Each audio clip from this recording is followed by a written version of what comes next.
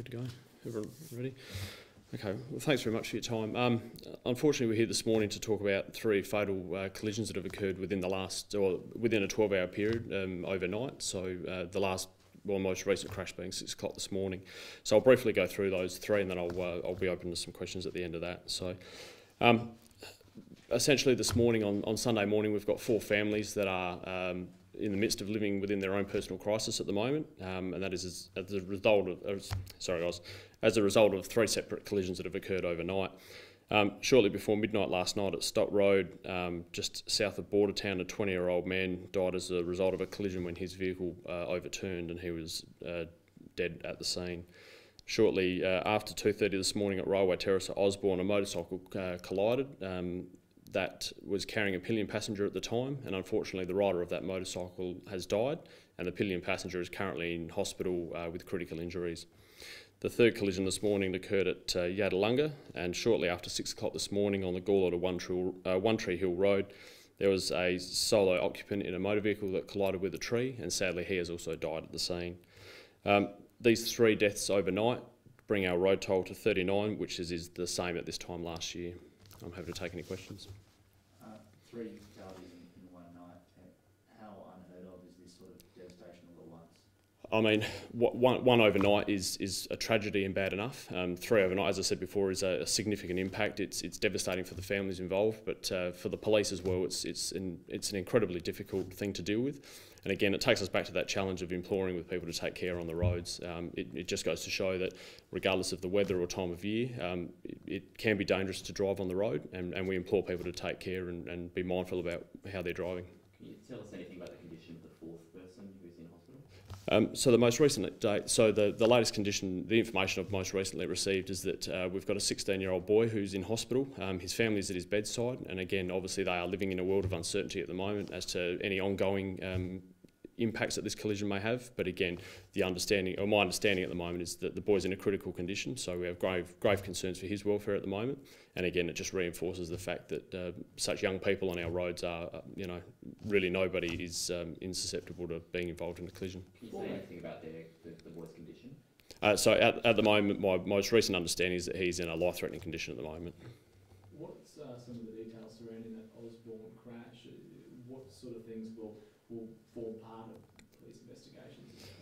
So as I said this morning, we've got 4 families that are deeply impacted, but at the same time, we've got major crash investigators that are preparing 3 coronial files and also an investigation into how those injuries have occurred. So it's very early stages at the moment to speculate as to what's occurred. And again, we'd implore for anybody that's got any information to get in contact with police, either through Crime Stoppers or through a police station. So as I say, it's very, very early stages at the moment. What we do understand at that early time of morning is that we've got a motorcycle that's been travelling along the road. The collision's occurred, and as a result, sadly, the rider has died and the pillion passenger has been taken to hospital. What did they collide with? Again, it's early at the moment, and I don't have that information at hand at the moment, but what I do understand is that the motorcycle has left the roadway, or certainly ended up on the side of the roadway. So what the investigators will be looking at is anything that may have occurred that led to the motorcycle either leaving the road or colliding or becoming out of control. Do you see nights as bad as this very often? Is this a rare occurrence? Certainly, three in one night is a tragic night, and it's very upsetting for the families involved. For us, our sympathy goes to the families of those that are involved. But again, there is an element that we find very frustrating, and again, our appeal to people is to be mindful of the way that they are driving on the road. Be aware of the fatal 5 that we've got. Anybody that chooses to speed, not wear a seatbelt, if they're driving while they're distracted, and we're not talking about mobile phones as the pure source of distraction. People that are upset or emotional, or they might be overly excited. We're talking about people making sure that when they get behind the wheel of the car, that they're confident that they're going to be able to keep themselves safe, but importantly, everybody else on the road. Do police have any indication that those factors were elements in any of these crashes? No, certainly not. So the appeal is widely targeted at all the drivers in South Australia. So as I say, it's very, very early stages at the moment. The investigators are still piecing together exactly what's occurred overnight, but largely what that does bring us back to is that we know historically that large amount of fatal and serious injury collisions, there's an element of those fatal 5. So we're talking about drink and drug driving, we're talking about speeding, seatbelts, driving with inattention, and again, dangerous road users as well. So again, what that brings us back to is drive safely. Drive safely for yourself, for your passengers and for the other road users. Are drugs and alcohol a potential factor in this? Again, it's way too early to be able to ascertain that at this point, but as part of the investigation for all of these collisions overnight, as we do for all the crashes that we investigate, that will be one aspect we will look at. Is it known whether the motorcyclists, both of them were wearing helmets? The initial information I do have is that they were wearing helmets at the time. Were they properly fastened at all? Again, that's not information I've got at hand, but it certainly forms part of the investigation as to what's occurred to the collision and how the people involved in each incident was in the vehicle. And again, that comes back to making an assessment of were seatbelts involved, was there any drug or alcohol use, was there anything else that contributed as well. Given all three crashes were a single vehicle, is it more likely that the fatal 5 were contributing factors? Again, I'd be speculating to sort of attribute any sort of cause at the moment. It is very early. We're certainly looking at that. But as you say, where we've got a single vehicle collision, we do need to have a good look, and what our crash investigators will be looking at is the conditions of the road, what the evidence of the scene will tell us in terms of was speed an indicator, was inattention or fatigue. Certainly, when you look at the times that these crashes have occurred overnight, we are looking at late evening through to the very early morning. So certainly, as much as drug and alcohol will form a factor, fatigue and those sorts of elements will become part of the focus as well.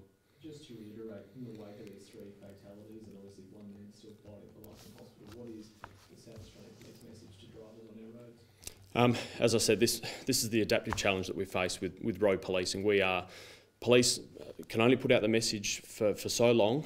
What we need is buy-in from people that are using cars in the community. We need South Australian drivers to come and buy in for their part to being safe on our roads. And again, what we implore them to do is not drink and drug drive, wear seatbelts, obey the speed limits, maintain awareness of what they're doing on the road, as we've seen with something like mobile phone use. Again, exterior to the 3 crashes overnight, but mobile phone use straight away, we know that increases your chances of a crash by, I think it's about four times. So what we implore people to do is to listen to the message, but again, it needs to be personal. They need to understand that it's not just about them getting home or what they're doing, but it's about their passengers and it's about the other road users.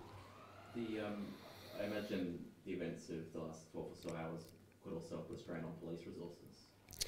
Certainly. So, to have three crashes occurring within such a short time certainly does put a strain on our investigators. And it's not just the workload and our response capacity. Our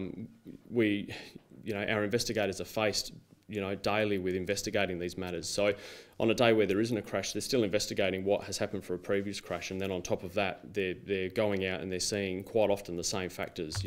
They're investigating the same factors. So again, there is an element from the police that really appeals to the public as much for their own safety, but it's as much for just get home safely, drive to survive essentially, and at the end of the day, we can get on with doing our job. I personally would love to see the major crash people having no work to do, and we can put their efforts into proactive road safety efforts. I want them to not have to investigate fatal accidents, but unfortunately we're 39 into the year, and that's where we are at the moment. Thanks, guys.